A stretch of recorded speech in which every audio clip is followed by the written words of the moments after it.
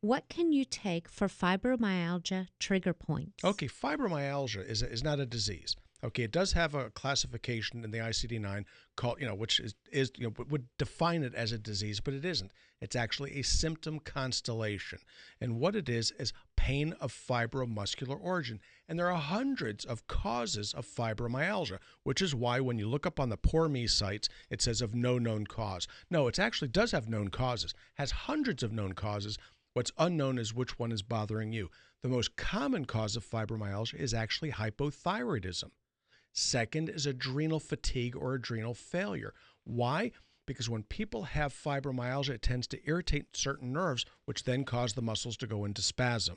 Why adrenal failure? Because you end up with magnesium deficiency, cortisol deficiency, which lead to those sorts of symptoms as well.